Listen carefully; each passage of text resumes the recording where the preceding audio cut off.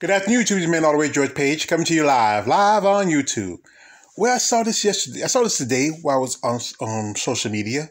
I was, just surfing, and I saw that yesterday was the birthday of one of my favorite comedians. That is Dave Chappelle, and Dave Chappelle is just, I think he changed the face of comedy. I mean, you're always going to know him for his comedy and stuff he's put out. I mean, his content, and he has a conscience. That's about him. Back in around about 2005, 2006, he walked away from the Chappelle Show. And, and I was just, wow. I'm still thinking about what could a Chappelle Show would have been if he kept on going. I mean, his stuff was just so pretty good, but we all know what was his show. So anyway, now Dave was born August 24th, 1973. And he grew up originally, he grew up in, Ohio, I believe. He was born in DC, but he grew up in Ohio. And, his parents, his dad, William David Chappelle III, he was a professor. He was a vocal performance. He was a dean of students. And his mother, Yvonne Shawn, she was Chappelle, but she got married, worked as a, consulate for a prime minister. And she was a very educated woman. He came from an educated background. He just grew up, and right about the, early 90s, late 80s, Dave started doing comedy, and he worked in some clubs here and there.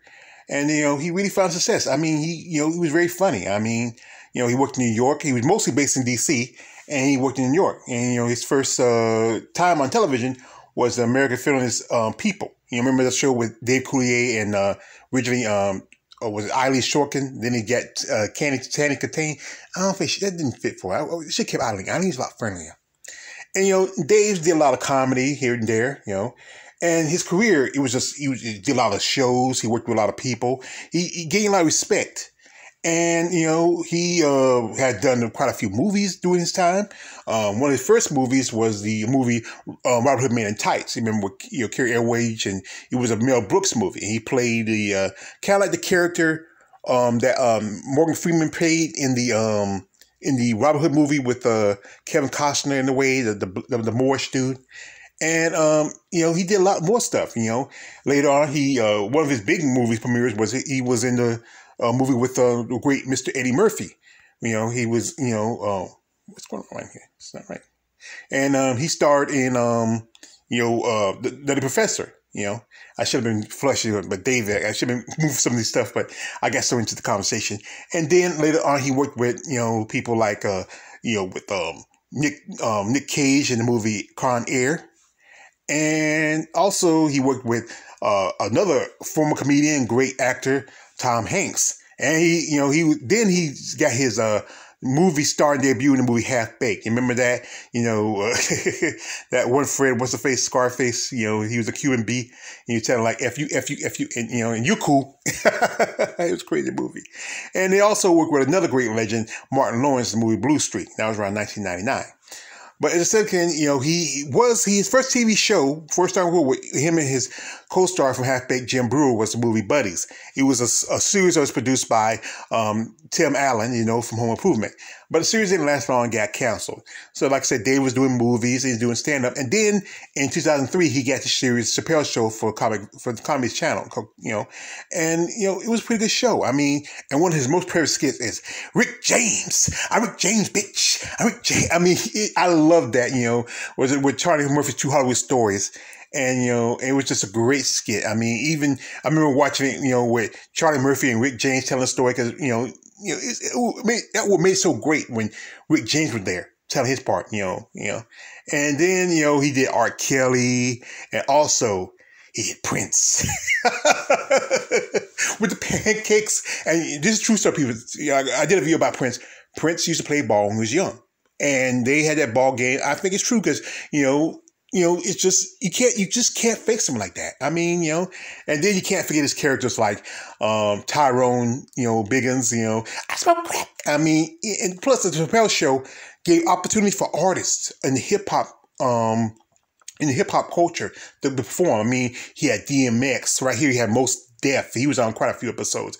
Kanye West. A lot of hip hop artists performing his show. I mean, I remember he had Eric Badu on there, and I love Eric Badu. I mean, especially that booty. And then there was a situation that happened where about in 2006, Dave walked away from the show. And for a while, people was wondering what happened, what's going on. And there was a situation between Dave and the producers, and he was one of the producers, but mostly between heads of the shows, and he felt like he needed to walk away, and he went to Africa, and then he started back on just doing stand up again. And I was thinking, Dave, just love his stand up. I mean, he really does conscious comedy. And and there was one of his recent comic shows where people were so up against it, but he just was trying to push back against reality and the fact of how the culture of comedy is changing. And also he starred on an episode of Saturday Night Live. That was back in 2016, right about the time we know what happened when the world came tumbling down. And it was a skit with him and Chris Rock where it's in people's house when they watching the election. That was crazy.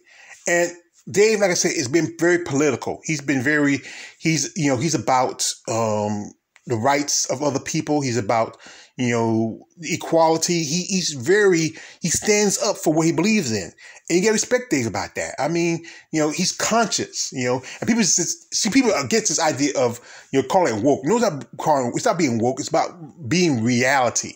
How it affects us, especially in our community. Because, and he stands up, he calls out people like Candace Owens, who we all know is a clown for the GOP. And the horse that gets taught around. So like, hey, this black person we believe in. But Dave, he really stands up in for the truth. And he just has that, you have to respect him for that.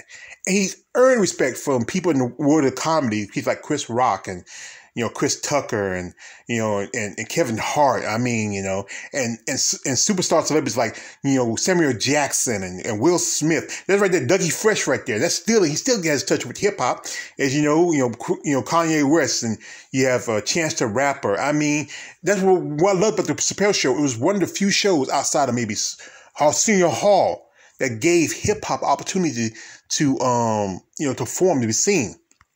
And and he was cool with Prince. He's him sitting at a basketball game. I mean, RIP to the purple one. I'm still a fan of Prince. People would say, who's better, Michael or Prince? I won't say Prince. And his last movie was in 2018, when he was the remake to Star Is Born. And